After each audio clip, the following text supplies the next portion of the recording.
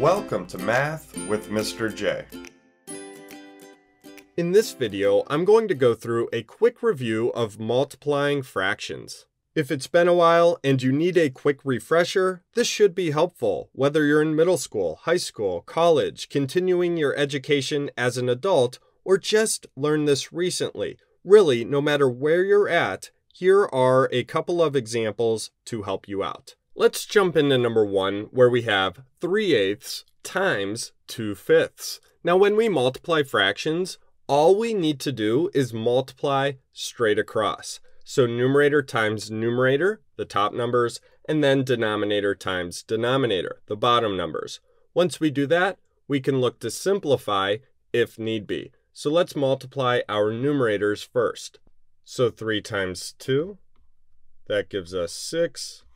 And then 8 times 5, that gives us 40. So we get 6/40.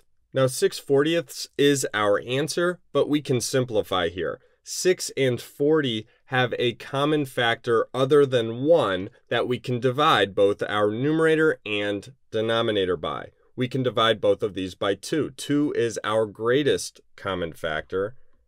So let's divide both of these by 2. And we get 6 divided by 2 is 3.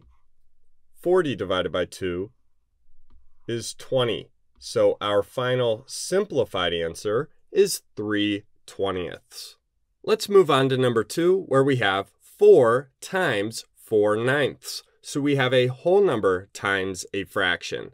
Now we need to rewrite that whole number as a fraction before we start.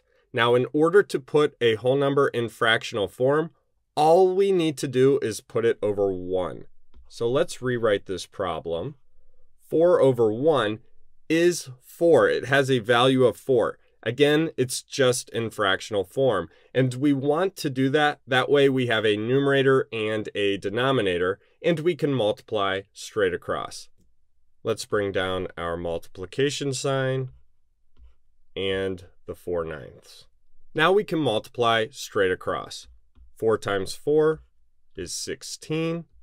1 times 9 is 9. So we get 16/9. And that's our answer, but it's in the form of an improper fraction. So we want to convert this to a mixed number. And we do that by dividing our numerator, the top number, by the denominator, the bottom number. So 16 divided by 9. So we need to think, how many whole groups of 9 are in 16? Well, 1.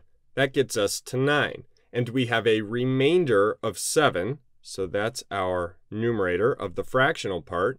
And then we keep our denominator of 9 the same. So 1 and 7/9 is our final answer. We can always look to see if we can simplify the fractional part of a mixed number. 7/9 is in simplest form, so we are done. Now I do want to do a quick recap of how I converted from that improper fraction to the mixed number, and I'm going to write everything out. So let's come below here. I did our numerator 16 divided by 9. So how many whole groups of 9 in 16? Well, 1. That's our whole number right here.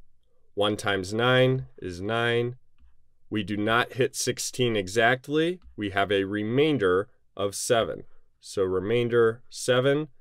That remainder goes right here. It's the numerator part of our fraction. And then we keep our denominator of 9 the same. This 9 right here, we keep it the same. So 1 and 7/9 as our final answer.